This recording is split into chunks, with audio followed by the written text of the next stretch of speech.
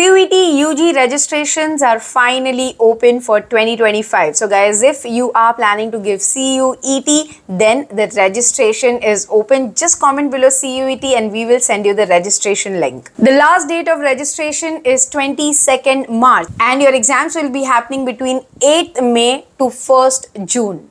Do you need to give CUET to study in Mumbai and Pune University colleges? So, on the university level, there is no acceptance of CUET score in Mumbai or Pune or all across Maharashtra. Individual colleges can decide their own criteria. But if you are an outside Maharashtra student and planning to study BMS, BBA, BCA from Maharashtra, then yes, CUET general test will be considered for OMS student like last year. So if you're planning to study BMS, BBA, BCA from Maharashtra, then CUET general test के लिए आपको register करना पड़ेगा.